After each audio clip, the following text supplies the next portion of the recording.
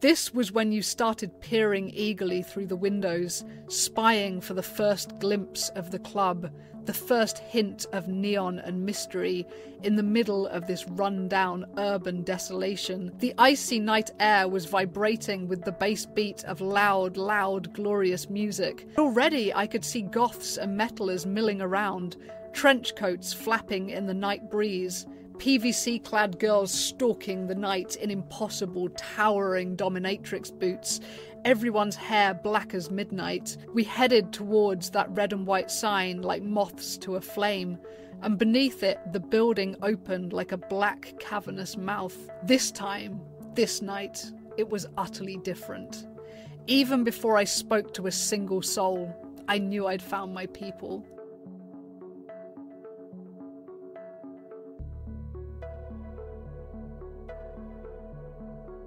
So welcome back, you wonderful people, to another story time from the Nostalgia Project, which is a selection of goth tales from the late 90s and early 2000s, and we are presently on chapter 3. I will link the previous chapters below, however it's not important that you see them before this video really. The last chapter, chapter 2, would give you some backstory on where we're going tonight, if you're ready to come with me, and the person that's coming with me, and things like that. So the last chapter you might want to see before this one, but if you're super keen to just go ahead, I don't think you'll be too lost. I think it'll be alright. So I want to keep the intro on this brief and just get to the story because that's really what you're here for. But I do want to explain really quickly what I am trying to do with the Nostalgia Project, that since you guys have been so lovely about it, and honestly this whole thing has been a suggestion from you guys, like you should start writing stuff about your life on the goth scene in the late 90s and the early 2000s, and maybe weave in the eating disorder forum and all the other stuff you talk about. You should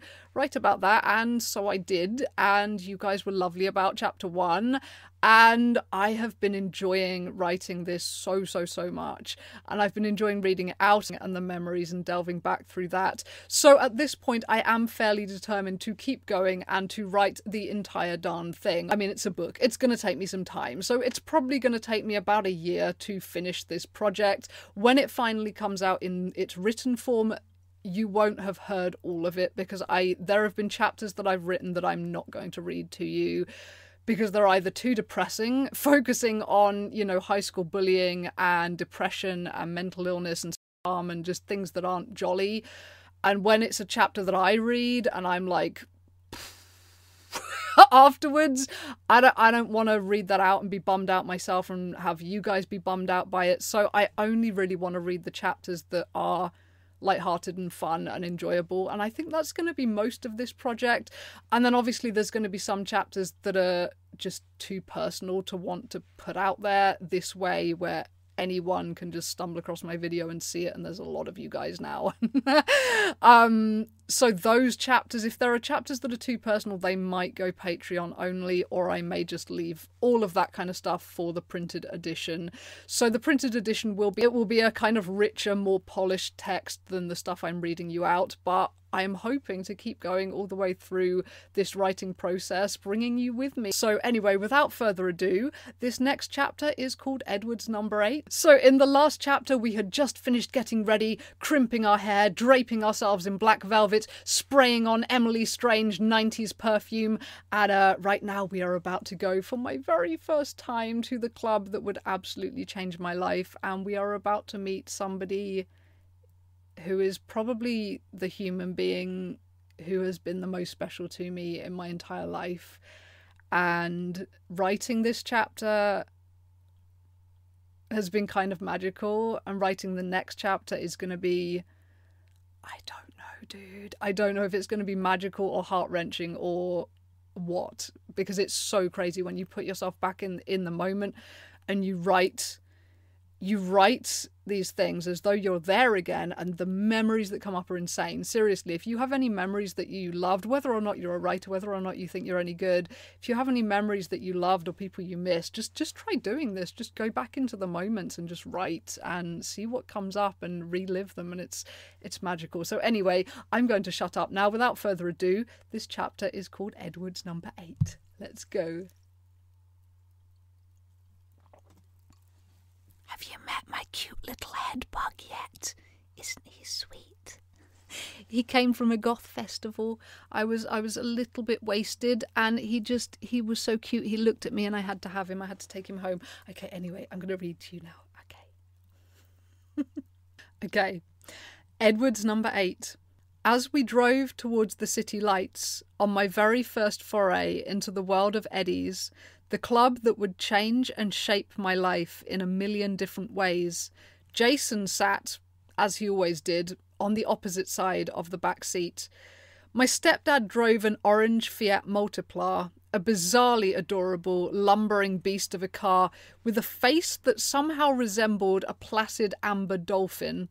For us, following our decidedly awkward Stewart-induced breakup, it allowed plenty of backseat room to sit in total silence and ignore each other, which I found preferable anyway. To this day, I hate talking to friends within earshot of my parents.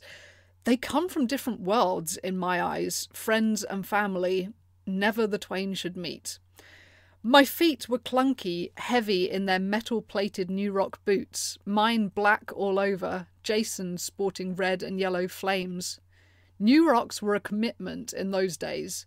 They didn't have zips yet, so every time you put them on, you had 3 or 4 buckles to do up on each boot, and the same thing to struggle with drunkenly at the end of the night. I had just 2 clothing styles at this point.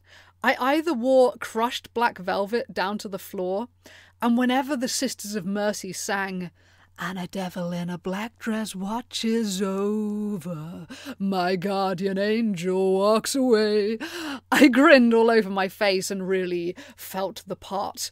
In the year 2001, a shapeless sack of badly tailored black velvet with slightly wonky bell sleeves and a lace-up cleavage slit was as uber goth as it got. I think one of the reasons for my obscene present-day shopping and hoarding habit has a lot to do with, in my therapist's words, addictions and eating disorders freezing me mentally in a teenage state. And my inner teenager is eternally mind-blown by the detail, the ornate materials, the swooping magnificence and grandiose uber-goth queen beauty of the clothes I see online. If I can even half afford them, how could I ever deny that kid? Even now, as they plant their skinny fingers all over my computer screen, spread-eagled across pictures of tattered evil queen jackets, demented black swan ballerina dresses, and corsets, whispering, want that? Don't you have a credit card now? What's the point of being an adult if we can't have that? So I buy them, I buy all of them, and then the bank sends me a lot of rude texts. But anyway, back then, crushed black velvet was as goth as it got, so good old velvet was my first style. My second style, and this was hardly a personal choice, it was simply all that was available on theblackrose.co.uk, the biggest and more or less only gothic clothing emporium available to UK goths. So this second style, in retrospect, it resembled a baby hooker attempting to look like a professional dominatrix.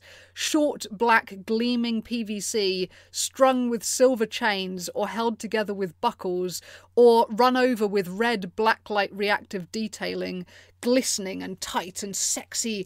I even got my picture printed in Metal Hammer magazine at the age of 15, with the caption below it reading something like, "Sexy ladies at the Cradle of Filth gig, Nottingham Rock City." Although, depressingly, I lost my copy of that magazine sometime in the ensuing 2 decades, so you'll just have to take my word for it. I used to wear PVC a lot round Chris, largely because it saved my floor-length velvet skirt from being yanked entirely up to my waist in a total arse-out indignity whenever he went a-groping. On this first night out to Eddie's, however, I went for the black velvet. We were heading to a trad goth night, after all, and trad nights, for me, they always meant black velvet. And I was not alone in this decision. You could always identify the girls, more usually women, the original elder goths of the scene, who would stomp off the dance floor in a huff if dirty cyber bands got played. You could tell them by their predilection for crushed black velvet. Velvet, then as now, went along with proper goth. Trad goth, incense and witchcraft and poetry, not pills and Red Bull and goggles. And always black velvet held a pint of snakebite and black in its gloved hand, or snaky bee as it was affectionately known. Don't believe the tosh you read about absinthe. No one drank that shit at goth clubs, and I never even saw it at a party until a wealthy older friend bought us a full bottle of the stuff for Whitby Gothic Weekend 2001. The early goth scene was young, and that meant it was cheap, with a heavy childlike preference for everything sugary. Snakebite was formed of half lager, half cider, and the black was a good squirt of blackcurrant cordial, which gave it its gloomy, moody, purple-black shade. It was, and is, the British drink of choice for the proper goth about town. But don't be disheartened if snakebite sounds utterly foul to you. I've only ever tried the stuff once, at a Rachel Stamp gig, that wonderful slutty little gender-bending glam rock band, beloved by the infants of the scene, and I have rarely been so drunk in my entire life as that single pint of snakebite got me, immediately followed by having to piss like a racehorse literally every 5 minutes for the next swirling, surreal hour. My skinny teenage body could not handle a pint of anything, much less alcohol. As for the taste, sorry, I don't even remember. Overall, it was just not a practical drink for the gothic female, squished into a corset, stomach space limited, so shots of cinnamon aftershock or spiced black scorpion tequila were the lighter options and deliciously complementary to a clove cigarette for the millennium-era gothic palate. Tonight, the endless row of sepia streetlights that lined the main artery pumping us like rich young blood from our whole town into the heart of the city. They swooshed by beyond the window as the Sisters of Mercy, Some Girls Wander by Mistake, spun in the CD player. Until I started driving myself, years later, my sense of geography was atrocious. I recognised no road anywhere, and so the drive always seemed strange and new to me. Streetlights whirling into neon-lit garages and kebab shops, then morphing into hotels and restaurants, until we were swerving around vast hellish roundabouts, cars jostling aggressively for position, neon-lit buildings rearing into the heavens, until finally, beyond the windows, came a light show of absolute chaos in a rainbow of lurid, pulsating colours. My stepdad always took the most direct yet insane route and ploughed his vast orange car right down Broad Street on a Friday night, which, speaking now as a native Birmingham driver, is something you just do not do, ever. Drunken normals came falling out of bars on both sides of the jam-packed road, sometimes literally onto their arses, sprawling into the road braying with pissed-up laughter, sometimes stumbling directly into our moving vehicle to bang against the glass, roaring, "Taxi! Taxi!" To which my eternally good-natured stepdad would just laugh, shake his head and apologise, while I was the one to check the doors were firmly locked. I have yet to visit Bourbon Street, New Orleans, the infamous capital of on-street piss-headedness, but Broad Street at the weekend has got to hold a decent candle to its inelegant state of intoxicated, shame-laden oh the humanity. After a seeming eternity of this, crawling along, dodging the pissheads, we turned towards the lights of New Street Station. Of course, I would recognise none of this back then. All I had was the address given out by NetGoth, searched up on a proper A to Z. There were no sat-navs, just my stepdad miraculously navigating the entire city, and me trusting in him completely because my own internal compass hadn't grown a needle yet. All I saw that night were blurry neon roads, one after another, until we turned into side streets, then back alleys, and all grew darker. This was when you started peering eagerly through the windows, spying for the first glimpse of the club, the first hint of neon and mystery in the middle of this run-down urban desolation, the gloom of busted streetlights throwing the night into a fug of sepia-tinged light pollution amber. We knew the venue was up here somewhere, but where? This particular cobbled backstreet was so dark, so narrow, not even a real road, but already I could see goths and metalers milling around, trench coats flapping in the night breeze, PVC-clad girls stalking the night in impossible, towering dominatrix boots, everyone's hair black as midnight. And then, just behind them, I saw a sign reading, "The Gallows."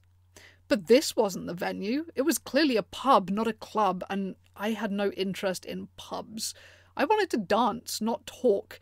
Apart from anything, it was strongly established that neither Jason nor I had a conversationally fluent bone in our bodies. So my stepdad edged the car further on up the narrow cobbled hill, and just as we began to think we'd headed into a total dead end, there it was. A tall, black Victorian building, sporting a lurid red and white neon sign, declaring in distinctive Art Deco font, Edwards number 8. "This is it! This is it!" I squealed, reaching for the door, but my stepdad protested. "You said it was called Contaminated, didn't you?" "Contamination," I corrected with exasperation. "But that's the name of the club night.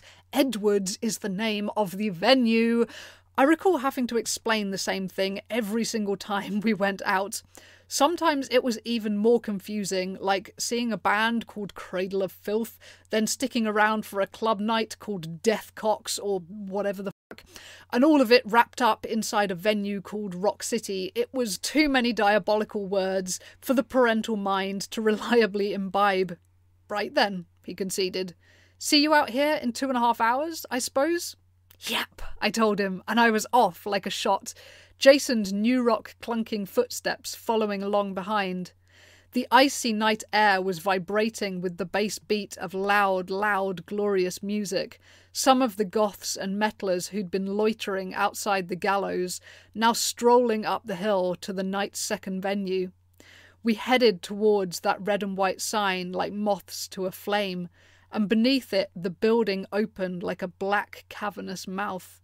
Inky stairs rising steeply to the heavens, lined with glowing red and white piping, and all the way up the black walls were scrawled swirling white Tipex lyrics to every rock, metal and goth song known to man.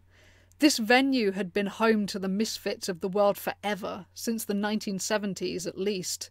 Even Nirvana played here in their late 80s infancy, but we didn't know that, not yet. We heaved our hefty new rocks up the nearly vertical flight of stairs, reaching a landing on which a large desk stood, manned by a no-nonsense blonde rocker chick. There was a further flight of tall black stairs rising to our left, but it looked derelict, unused, probably staff only. So we paid our money and went through the open doors beyond the desk, where the ceiling was covered in shining steel that reflected the lurid neon lights around the enormous bar. We got our drinks, or rather, my drink and Jason's pint of goldfish piss. Then we took our seats opposite each other over a graffiti-scarred wooden table. And then we did what we always did, which was to ignore each other completely, Jason seeming to fall into a water-gazing coma, while I ate up everything in the room with my coal-smudged eyes and waited for the DJ to play something, anything that I knew. I didn't even have to like it, I just had to know it. But the wait was to be a long one. Rock song after tedious rock song oozed from the speakers. We sat, I drank, we ignored each other. More rock songs dribbled on and on. This was getting embarrassing. I was the one with the info, the know-how on the goth scene, and somehow I dragged us to this fucking shithole that wouldn't know goth if it walked right up and farted bats in its face. And then, just to make everything even more awful, this excessively intoxicated arsehole with long blonde hair came staggering up and dumped himself down at our table, observing, "You two love each other, don't you?" I shook my head like a wet dog, aghast. Jason also declined, probably more politely. "Nah," said the bloke. "Nah, I can see it, man. You ain't fooling me. You two men love proper. You should kiss. Go on, just kiss her. She loves you, man. Young love. She's beautiful." I think this was the point I got up and danced to whatever the fuck they were playing, despite not knowing it from a Martian war dance. Once the song was over, that mysterious flight of stairs caught my eye through the doorway, and a light bulb switched on above my head. I rerouted out of the door, caught the blonde girl at the desk's attention, and asked her what was up there. "Goth room," she stated. "Is it open?" I asked. "Am I allowed?" "Sure," she said, seeming perplexed that I hadn't figured this out already. She took a card off the desk and handed it to me. An obvious newbie to the venue, it gave me £1 off the price of entry on my next visit and depicted a cartoonish Kiss-styled rocker, his arm around a busty, pouting blonde, quite possibly styled on the woman standing right in front of me. I thanked her, then shot back into that ghastly rock room to alert Jason to my new discovery. Up this second flight of lethally steep black stairs we bounded, and there, finally, it stood, Mecca. Or, more accurately, contamination, the actual goth night I had believed I was attending for the past tedious, baffling hour. The decor up here was darker, slicker, but still pierced through with enough neon and blacklight to confuse a whole flock of moths. If you looked towards the bar, which filled the entire left-hand side of the long, dark room, it looked just like the White Rabbit venue from The Matrix, slick, futuristic, cyberpunk. If you looked right, however, down the opposite side of the long room, you saw cosy booths with ornate backs, all in black and red, with vast, eerily realistic monochrome faces graffitied on the walls. Frankenstein, Bela Lugosi, Rob Zombie. Artistically doodled italic words scrolled across the blackness of the booths, whispering, "The children of the night, what sweet music they make." And more than any of this, they were actually playing something I both knew and liked. Typo negative, my girlfriend's girlfriend. I ran full tilt for the dance floor, as much as anyone with skinny little legs can run in New Rocks. The dance floor, which rose on a stage at the end of the room, surrounded by misty, age-spotted mirrors that threw back tantalising hints of one's own gloomy, liquor-smudged reflection, abandoning Jason to presumably find another pint of water to drown himself in. The music went on all night, and I knew almost all of it. But as for the people, again, they were lacking. There were goths, of course, here and there, sitting in pairs in the booths, or propping up the bar, occasionally dancing opposite me. But there was no buzz, no crowd, no scene. And yet, just like I said, when you're that young, you have no expectations, no point of comparison. I didn't need people, not yet. Simply being somewhere with blackness and smoke and neon and the right music was everything. At the allotted time, we descended the 20 million steep black stairs and re-entered the orange expanse of my stepdad's car. I was elated, ears ringing, cigarette smoke, sweat and perfume saturating the crushed velvet of my dress, mentally recalling and listing the names of every song I'd been cool enough to recognise. I still remember the magic of those early nights, arriving home with that wonderful new stink still clinging to my velvet dress and crimped out hair. The aroma of a 2001 goth club is something impossible to recreate since 2006 and the introduction of the smoking ban. Back then, the clothes you'd been clubbing in had to be washed every time, so intense was the fug pong of cigarettes. But mingled in with it was clove smoke, perfume, hairspray, the strange ozone wafts of the fog machine, the lingering remnants of my Emily Strange black rose perfume, and, if you were lucky, the rubbed-off aftershave of the boy you'd been kissing. In the nights when I still hung out with Chris, the smell of my clothes the next morning was intoxicating. I would sniff them long and deep, inhaling the last dizzying lungfuls of cigarettes and carling, pheromones and sweat and Chris's aftershave.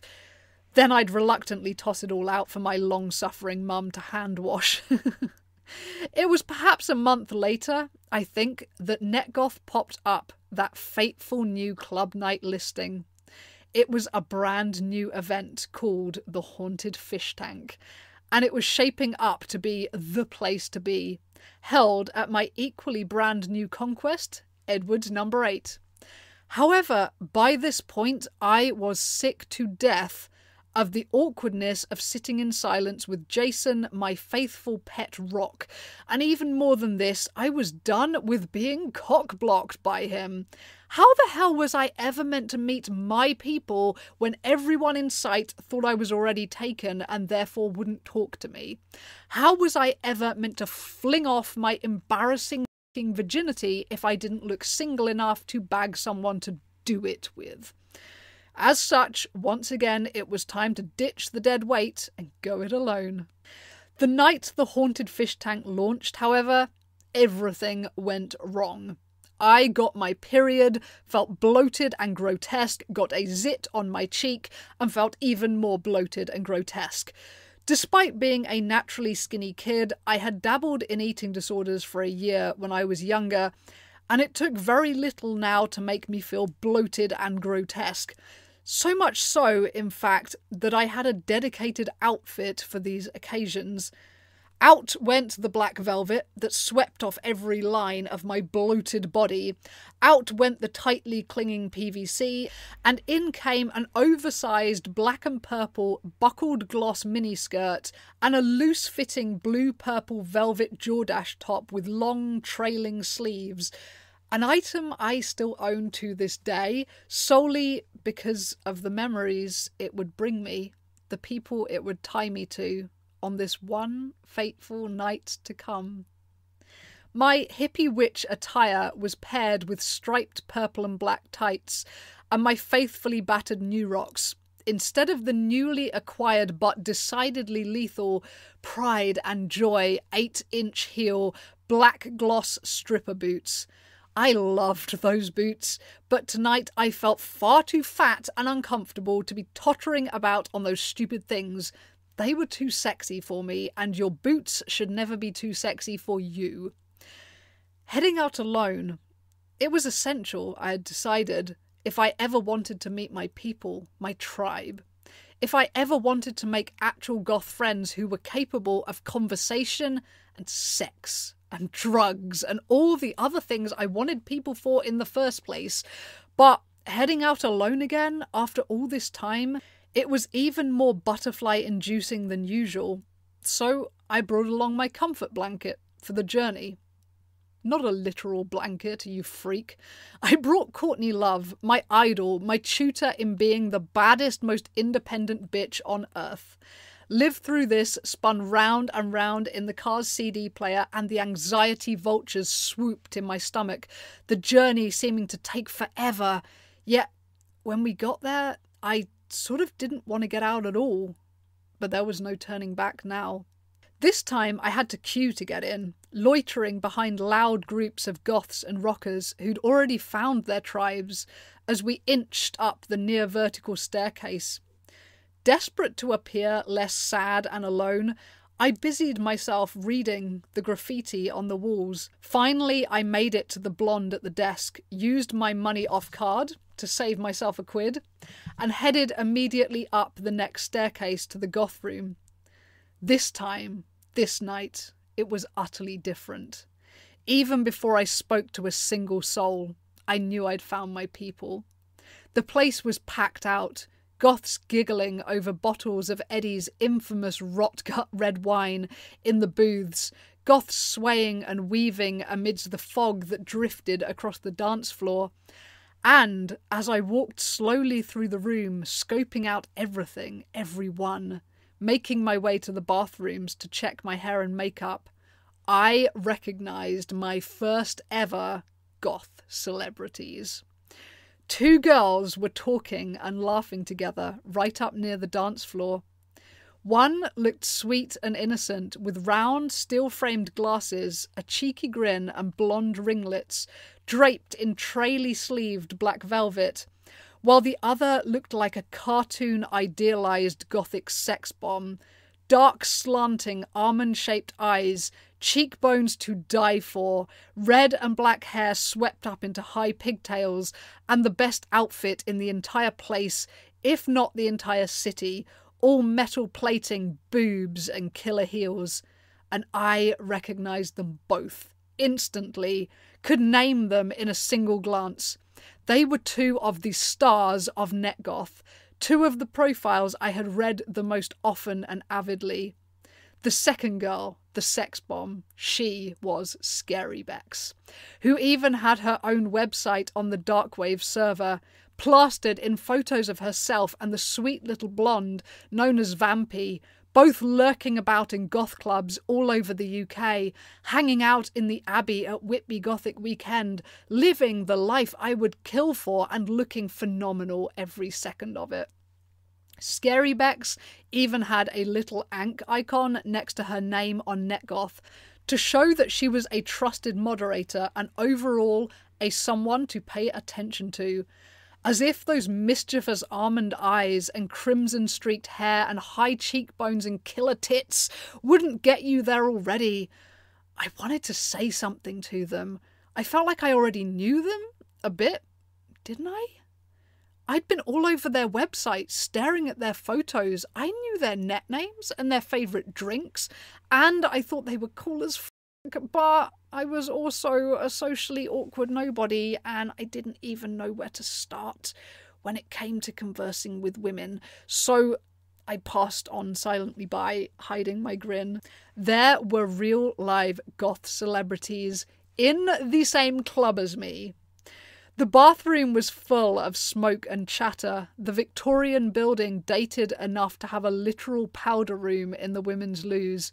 There was the normal bit with its bathroom stalls, sinks and mirrors, but there was also an extra mini room, and it had a dressing shelf with mirror, 2 chairs, and nothing more, built, it would seem, for the express purpose of gossiping in. I wish more clubs would pick up this trend.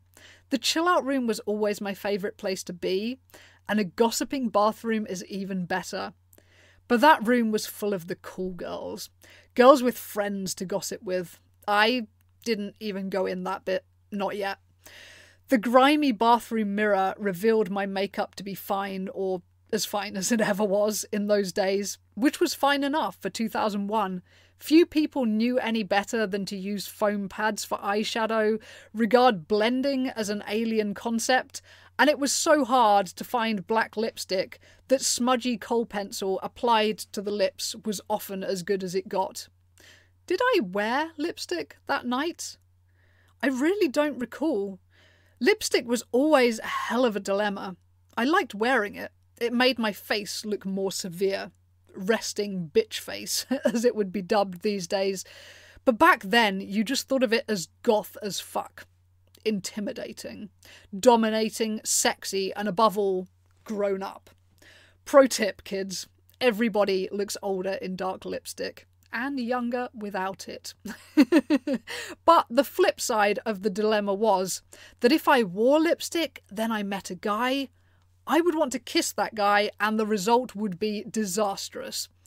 Actually, bearing in mind the fact that I was on my period that night and thought I looked like a bloated, hideous lump, my predicted likelihood of guy baiting would have been 0, and as such, I was almost certainly wearing lipstick. So, I guess I touched it up. Bore the brutal sting and stink of lip coat, that utterly pointless accessory that promised to keep your lipstick kiss-proof all night, yet never pulled off the feet. Then I went back out to dance and wander, always on the move, never standing still enough for anyone to notice that I was alone, especially not tonight, with every goth under the sun in attendance, including, as I was sharply, perpetually aware, my eyes eternally drawn in their direction, the celebrity faction of Netgoth. The dance floor was packed all night, goths puppeteered about by the magic of DJ Barrington Steele, or Barry, as we still know him these days, always sporting a frilly shirt, a Lily Munster white streak in his flicked back hair, and spooky white contact lenses. As I danced, I looked around, trying to absorb the best moves of the goths surrounding me, and loving it every time a loud sss would sound from the DJ booth, and a fresh wave of fog machine smoke would make everyone disappear into a haunted woodland of dark, twisting arm branches, shadows entwining in the mist. But the point that things actually got interesting was when, right at the ending of a song, somebody tapped me twice on the shoulder. I turned around to find a thin, beautiful blonde boy in smudgy eyeliner and black lipstick standing right in front of me. He leaned in to yell his name in my ear. It was Ash. I told him my own name, then expected, as one generally does, a conversation to begin. However, instead of saying anything further, the boy thrust something into my hand, spun on his heel, and was off. I followed after him, thinking he was leading me somewhere, but he moved at the speed of light, never looking back, disappearing into a herd of goths and vanishing from sight, then finally reappearing in a seat in the dark depths of one of the booths, flanked on all sides by young goths. It seemed obvious that he didn't want me to join him. He wasn't even looking at me. Weird boy. I looked down at the thing in my hand and discovered it was a torn-off piece of the drinks list, biro-scribbled with the words, "Call me, if you like. No problem if you don't. A." Followed by a mobile phone number. So he was bold enough to hit on me, but too shy to stick around for the answer. Weird boy. That night, I believe, was the 11th of May, 2001, just shy now of 20 years ago. And I still have that tattered, faded, yellowed piece of cardboard emblazoned with the very first words Ash ever wrote to me. It's locked away right now, in the drawer right behind me, actually. Over the years, the decades, it's meant a lot of different things to me, that bit of scribbled cardboard. I always thought I'd show it to him someday, some special occasion, like, hey, do you want to see something really crazy? Do you even remember this? I still have it. I always thought I'd save it, that silly reveal, for some time that mattered, right along with telling him something else.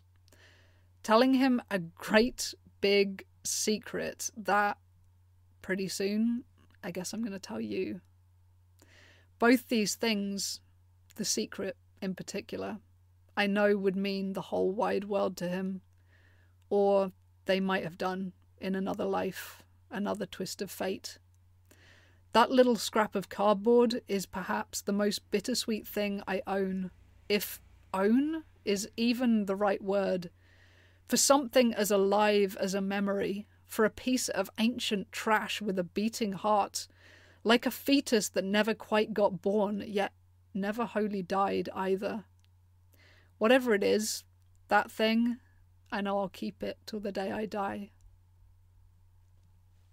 That's the end of this chapter. So, the next chapter is all about Ash, the boy from the club, and I will be uploading that one as soon as I have written the chapter and then read it out. Literally, I have the title And that's all. Obviously I know exactly what happened, but I haven't put myself back in my little Babybat shoes and written it yet. But it's weird already how clear those memories are, because, yeah, I guess I'll leave it for the chapter. But Ash was, as we're calling him, that's not his real name, it just seems appropriate. So Ash was the first boy who really treated me with respect and then love. And for the bullied kid, that was the most surreal thing. You know, I mean, there'd been Jason, but it was so awkward with him. And there'd been Chris, but there was no respect there with Chris. I was clearly just this annoying teenager to him that he occasionally bothered to hang out with and grope a bit. Whereas Ash was a whole different thing, and there's so much to say, as you can probably gather from the last paragraph. So I will leave linked below the last 2 chapters in case you missed out on those and would like to catch up and find out who the heck these characters I'm talking about are. And as I say on the end of all of these, if you would like to have some more of my writing, I do have a book of short stories out. It's not autobiographical, they're kind of gory, horror, vampire-y stories, but that is out on Amazon. If you just search Amazon for The Putrescent Vein, you will get that. That's my book of short stories. And the final thing I have to say is, yes, Patreon. If you were bothered by the censorship in this video, I apologise for that. I explained it all in the last chapter, that YouTube has been demonetizing all sorts of crap. But if you go to Patreon, the completely uncensored versions are on there.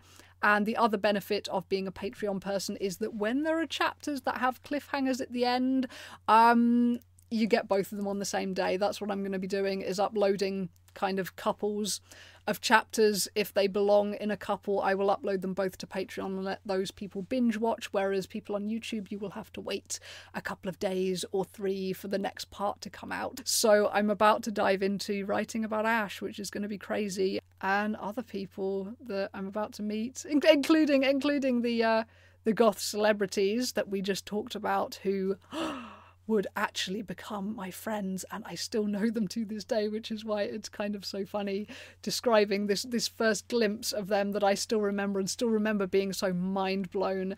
And they're both still amazing people, but their lives have changed and grown, as you would expect, you know, 20 years later. And it's kind of really weird and fascinating thinking back to then and to who we all were then and how different things are. So it's been fun, and I'm really looking forward to tomorrow diving into writing about Ash. And it might ruin my makeup a bit, but anyway, I'm going to shut up now, and hopefully you enjoyed this and you will be up for the next chapter. So you might want to turn on notifications if you're keen to get the next chapter and find out why the little piece of cardboard that I still have that was Ash's introduction is such a meaningful item to me. That will be coming, but anyway, shutting up now because this is very long. So hope you enjoyed. Over and out. Bye bye.